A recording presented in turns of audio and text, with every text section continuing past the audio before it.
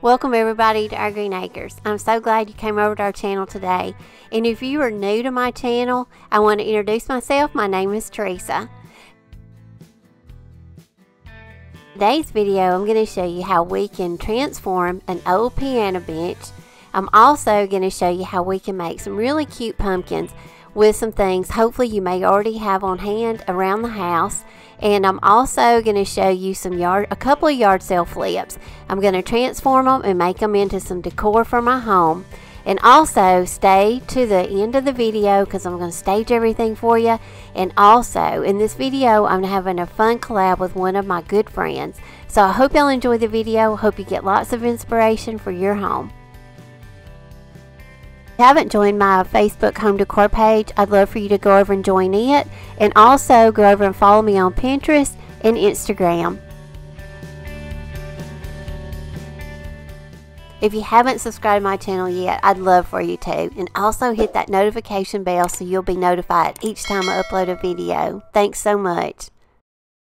Okay y'all, let's get started. Project number one is going to be a wooden box that I obtained from a barn sale, and I paid $2 for it.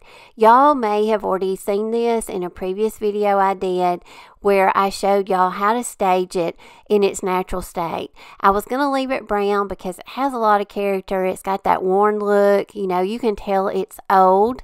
And but I decided now I do want to paint it, and I want to add a stencil. My daughter is having an outdoor wedding come up in September, the middle of September, so I'm trying to do things that I can incorporate maybe into her wedding, into her reception venue, and also, you know, I can bring it back home and add it into my decor and to give it more of a neutral look. So I'm going to chalk paint it with some linen white, and I went over it with my candle wax, and I'm going to be able to distress it with my plastic scraper.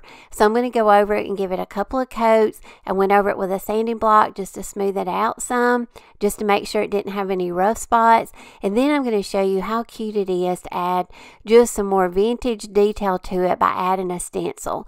Now y'all know I love stencils, and I have all the stencils that I use in my videos. I have them linked in my Amazon store under the stencil category. But this one I'm going to use part of it.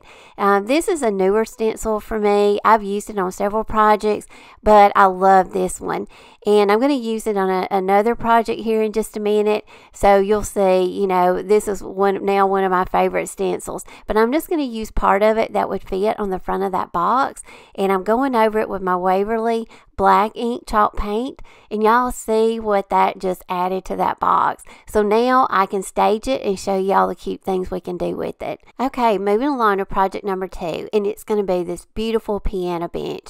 Now I acquired this from a church fundraiser yard sale, and it was the first thing I saw when I walked up to the yard sale. It was $5, so I grabbed it up. This little piano bench has so much potential.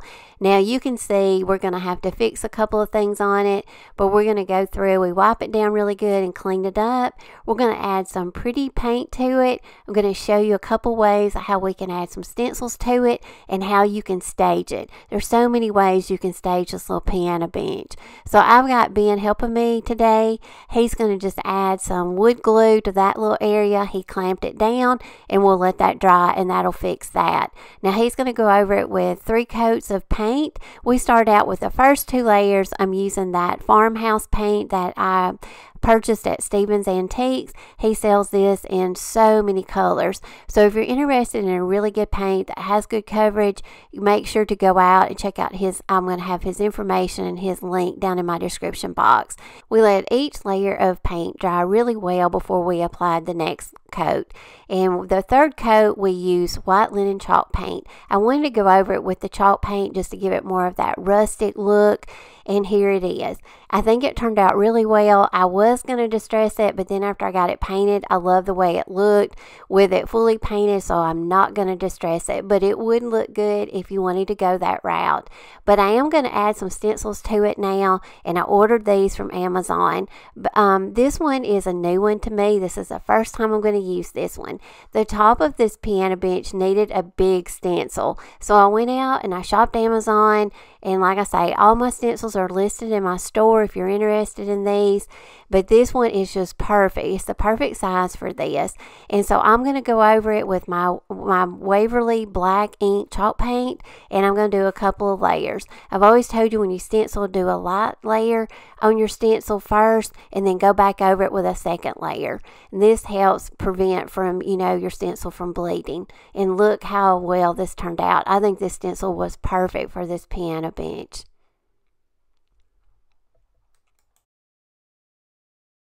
So now I'm going to give you a little bit more inspiration and ideas. So now we're going to put a really cute stencil on the inside. And I'm going to go with that little antique one that you just saw me put on the little brown box. We're going to put that whole stencil on the inside. That way, if you want to raise the lid of the piano bench and kind of display things with the lid up, and just kind of put things in the, inside the bench, you can do that. Now I want to take a moment and talk about my sweet friend Liz from the Official Craft Nerd. If y'all have not subscribed to her channel yet, make sure to go over, subscribe, tell her I sent you, send her some love. She is awesome. She does a lot of shabby chic. She does a lot of vintage inspired DIY. She does Dollar Tree hauls. She even has some fun solar flower projects. She does some 50s theme DIYs. She has so much stuff on her channel, and she's always doing seasonal decor. So make sure to go over and check her out. Check out her video for today, and I will leave all of her information and link to her channel down in my description box. Now this is a Pinterest inspired little pumpkin. I saw this last year and was dying to make it. So this year I'm making it. So all we're going to need for this is we're going to need some scrap wood. And this scrap wood is perfect because it's already aged. I don't have to put any kind of, stain or anything on it. It already looks good. So I'm going to go over it with my candle wax. And a lot of people ask me what the Greene wax is. It's just a Dollar Tree candle, and y'all, I have been using this candle ever since I've been using this method, and this candle has gone a long way. This may be the best dollar I've ever spent in my life. So anyway, and you can see I've found a better piece of wood that wasn't as big. Ben was working on a project that day, and he had a scrap bucket, and I went out there and I was like, I think I like that piece better. So I downsized my size of my wood, but I did the same process. So I just went over it with my plastic scraper. I distressed it, and now I'm going to use some Totally Dazzled bling just to go with our inspiration, and I just picked out some that I have. And if you're not familiar with Totally Dazzled, I'm going to have a link to their website down below. Make sure to click on the link, go out their website and shop, because y'all, they have some awesome deals, and they always have little monthly specials. You won't be disappointed in their products. Great quality, and they come out and work out so good on your DIY projects. And now I'm just adding that little loop. This is just a little flower sack scrap. I think that was the hem, and that's going to be the stem, and I just added a little flower sack bow. Now here's another little project that's Pinterest inspired. I thought this was a cute little pumpkin, and something else we can make out of scrap wood, because y'all, I have a ton of scrap wood laying around, and it's free product, but I love working with it. So I'm just taking some of that really pretty Waverly pumpkin. It's called Pumpkin, and it's chalk paint. I just went over my scrap wood, but of course, again, I'm going to use my little plastic scraper. I'm going to put some distressing on it because we wanted this to look, rustic and worn looking. Now, I'm giving you two ideas here. I'm going to make this two-sided. I'm showing you a couple of different stencils that I have. This is not like the inspiration, but it's just another idea. You can use, if you've got some more of your shabby chic stencils, you can do that. And you just kind of want to put it down in that little corner and just put part of the stencil on it. Now, this little stencil I found at Walmart for 97 cents. It's by Waverly, and I'm going to use it. But I'm also showing you some leaves. You could also put a leaf down there in that corner, because everybody has different tastes. Not everybody likes shabby chic or, loves that filigree detail. So if you like leaves and that's more fall to you, if you've got some leaf stencils, I think a leaf would be really pretty on it. So now I've got it. I've got a stencil on each side, and I'll show you what each one looks like when I go to stage. But now for the stem, I want to do my stem a little bit different. They had a little wood stick, and it was really cute, but I have this really pretty glass door knocker. Well, I guess it's like a cabinet knob, and I got it at Hobby Lobby on the day they had it half off, so I think I paid $2 to $3 for it, and I added a bow. So just another idea of what you can do to make pumpkin stems. Okay, project number 5 is going to be a yard sale flip. This is a metal wall shelf that I obtained. I think I paid $1 for it. Now, it's pretty, but of course, you know, it's black, and my home is more of the neutral colors. So I'm gonna transform it so I can put it in my decor. And as you can see, it retailed for $24.99. So I'm gonna take some Waverly white linen chalk paint. I'm just gonna go over the whole shelf, and I'm gonna give it a couple of coats, and then I'm gonna just distress it. Now, I've always told you I don't like to use sandpaper on metal. I never have a good outcome with it. So and I'm not going to use my plastic scraper because I probably could, but I'm going to use a baby wipe on this, and baby wipes are amazing. It's one of those items that, you know, you can do so many more things with it than what it was intended for. But I just basically got it. I'm just going over those high spots with my little baby wipe. I'm just wiping over it, and that gives me just the amount of distressing that I need, just to kind of pull out some more of that black that was up, you know, on the base, and just, you know, give it more of that, just give a little bit more texture and detail. Now, to give you more ideas of how you can use this little metal shelf versus just hanging it on the wall, I'm going to go with a repurposed kitchen cabinet. I repurposed these kitchen cabinets back in a previous video I did last year, and I just basically added a couple of stencils to them after I chalk painted them. And y'all seen these kitchen cabinets a lot of times in my staging when they're my backdrop. So I'm just going to add this little metal shelf to those. We just kind of measure, drill the holes, put in a couple of screws, and that way if I want to take the little shelf off, I can, and it's pretty versatile. And I'll show you more of how it looks in my staging. Now, project number 6 is going to be some more pumpkins. Y'all, I love making pumpkins, and I'm trying to give y'all ideas of things we can do a little bit different, because I know we've all transformed those little orange Dollar Tree pumpkins, and don't get me wrong, I'll probably do some more of those this year when my store gets them, because they're so much fun and they're easy to use, that little form. Well, I'm going to show you some things that you may already have at home. You won't have to go out and buy anything. Take some scrap fabric. This was an old top, and a lot of times if you can find tops at the Goodwill or at yard sales, pick those up, because if the colors and the textures are pretty and the patterns, you can get them a lot of times really cheap for 50 cents or $1. That was an old top. I saved it because I thought that has beautiful fall colors. Take a little plastic bag. You can even take a Walmart bag, put some filler in it. You have to work just to kind of see and kind of gauge to see how much filler you need. And I had to take a little bit out, but you're just going to put it in that little plastic bag. You know, work your fabric around it and see if it's going to be the right size. And that'll be our form. And once I get it the right size and enough filler in it, I'm just going to tie it around in a knot, and I'll clip that off. Now, you can also, people add rice to the bag, and you can also add beans with the filler, half and half, and that way it gives you a little weight if you want to do that. And I may try that in some future projects too. And you just want to gather around the top the best you can. You know, like I say, we're making a pumpkin, so you know, the best you can, make it look like a pumpkin. And I'm just going to tie it off at the top really tight with some twine, and that'll give it that little rustic look. Now, you can trim down the top if you want to. I love that little ruched, I don't know, I like that top, because pumpkins always have like leaves and stuff at the top, so I'm going to leave mine like it is. Now I'm showing you how you can make one out of stained flour sackcloth, and y'all know I stain it with leftover coffee, and I just let it dry. And then I'm just going to do the same thing.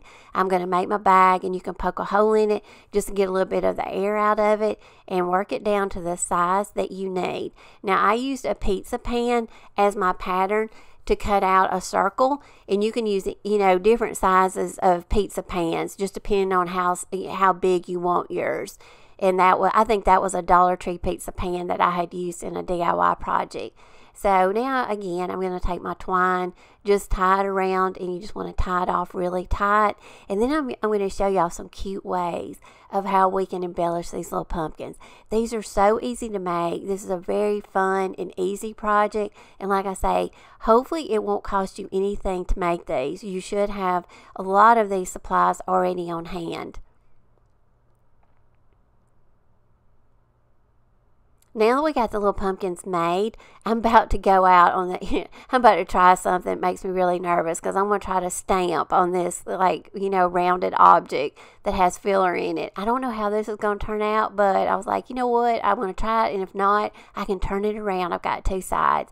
Now, this is another little stencil set that I have in my Amazon store, and it's a whole little page, and I just cut this little stamp off and just cut it out, and it's kind of like little script handwriting, and you can see I inked down my ink pad. I put some ink on my stamp, and then I just work my stamp over the center of my pumpkin, and I'm holding it down in place the best I can because you don't want to move it, and just work it down so your stamp will get imprinted on on the whole area of your little pumpkin. And there you go, y'all, it worked. So I'm going to take another little stamp, and this is on the same page of that little stamp that I got from Amazon. It's just like a sheet, but it has different little small stamps on it, and I just cut them out. And this one will turn out really cute too. And like I say, I didn't know how these stamps were going to work on these pumpkins. And you could always stamp your fabric before you make your pumpkin, but I was afraid I wouldn't be able to gauge of where it would, be in the center of my pumpkin. So now I'm just going to show you some different options of pumpkin stems. This to me is the fun part. I love pumpkin stems. And this one I'm just using a little glass. This was some little cabinet doorknobs that I got for when I updated my craft room, and I had a bunch of those left over, and they make great craft projects.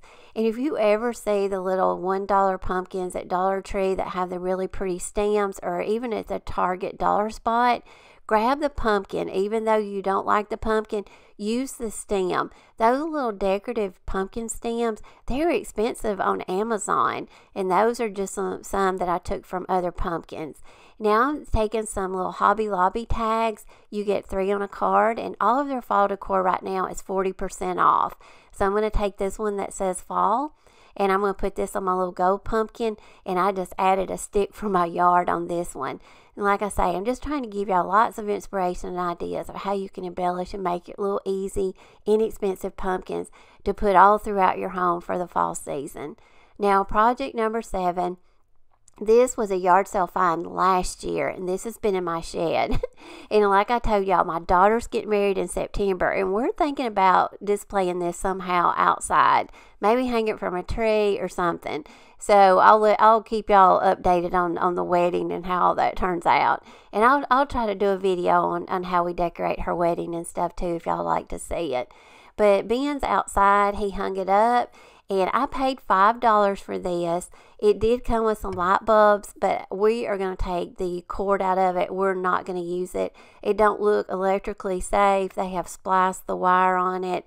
So we're just going to not ever even just plug it up. So he spray painting it, and then I did go over it with some chalk paint. Y'all know I have to add chalk paint to everything I do. So he gave it a couple of layers of spray paint, and then I went over it with some chalk paint, and now he's removing the plug cord, and we just put like a little cup holder hook up in our ceiling, and we're going to hang it. And I think it's going to turn out perfect for the little space that I have in my family room where I needed something. This is the perfect addition.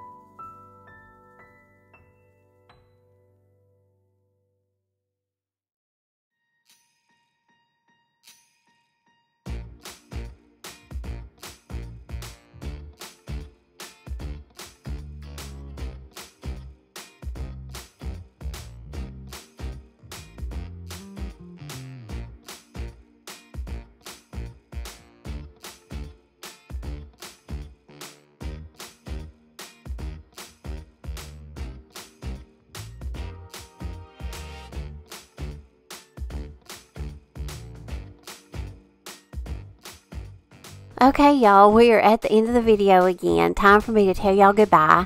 So, as always, y'all, appreciate y'all for coming over to my channel and for watching. If you are new to my channel today and coming over from Liz's channel, thank you so much. I want to welcome you, and I hope you enjoyed my video today. And y'all don't forget to go over and visit my little sweet friend Liz over at the Official Craft Nerd. Make sure to go over and send her some love. Tell her I sent you. Y'all, I'm going to be uploading a video. I'm going to do 2 this week. So look out for another video coming on Wednesday. And then also I'll have my normal, regular Saturday one too. So as always, y'all, appreciate y'all. Love y'all. Y'all have a great week.